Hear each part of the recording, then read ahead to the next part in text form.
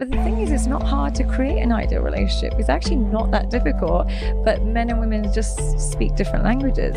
And so what they find is essentially all men, the number one thing they seek in their partner is some accountability. They like to hear their partner say, it's not all your fault. And actually, I was wrong in that as well. I need to do better in this.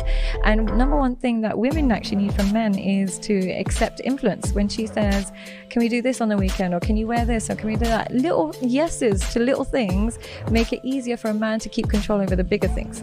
So if you say yes to small things like, oh, can we eat at this place, or can we watch this, you'll probably retain more control over the bigger decisions, such as where you're going to live and so on and so forth. And it actually creates a more balance, because they're actually just looking for small and steady connection rather than big, huge gestures.